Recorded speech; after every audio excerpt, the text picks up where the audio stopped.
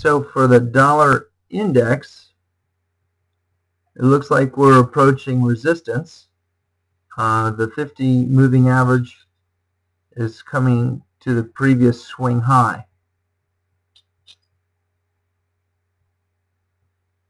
So with that in mind,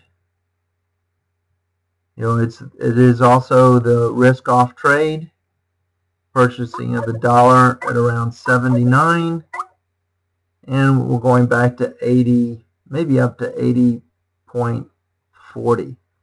That's where I have the resistance. Okay. So we do have a bit left in the move. We might take another day, consolidate at this price, then make a move up, hit that resistance. If it turns into price failure, then I'd be looking for this consolidated zone from 78.60 to 80 to bounce back and forth. And we don't have a huge clue and direction in the dollar, except that the move back up to resistance will push the indexes down. It will push the S&P 500 down. It will push the Russell, the NASDAQ. All of them will be pushed down. And it's a very good target. The 50 moving average is coming to that resistance. Gotcha. We also had the golden cross, which was the 50 and the 200. The 50 crossing the 200 moving average looks for a continuation to the downside here, which was good for equities. The dollar loses its value, equities go up.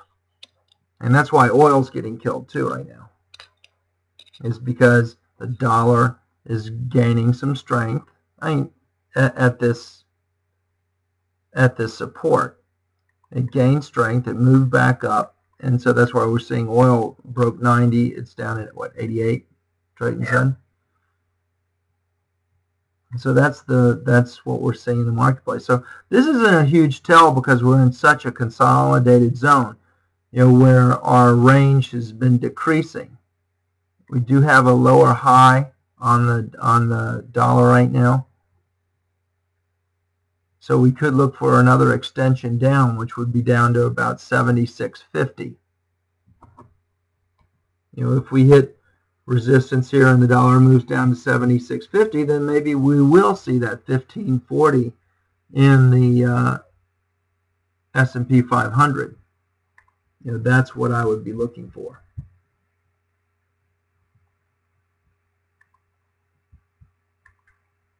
That turquoise moving average is the 500 moving average. 500, okay. Yeah.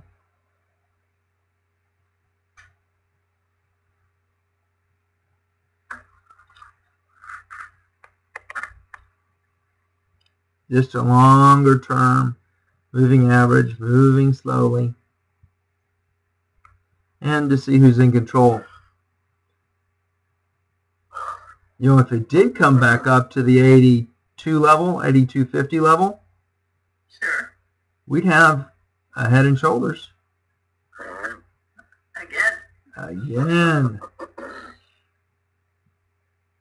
So if that happened, if it got up to 82.50, we might see around 1240, 1280 on the S&P 500, and then the rally.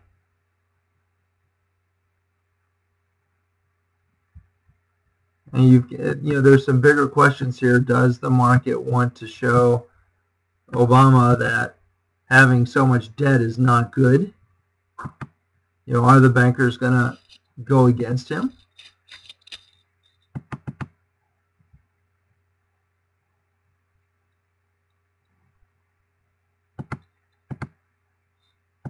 Well, what can the bankers do though? Really, they can just short. I mean, they've got huge positions. Bankers can use their full potential, their credit lines in the marketplace. The Fed can come out and put a squeeze on them, though, can't they? It's true, they can. They've done that before. It's true, they can.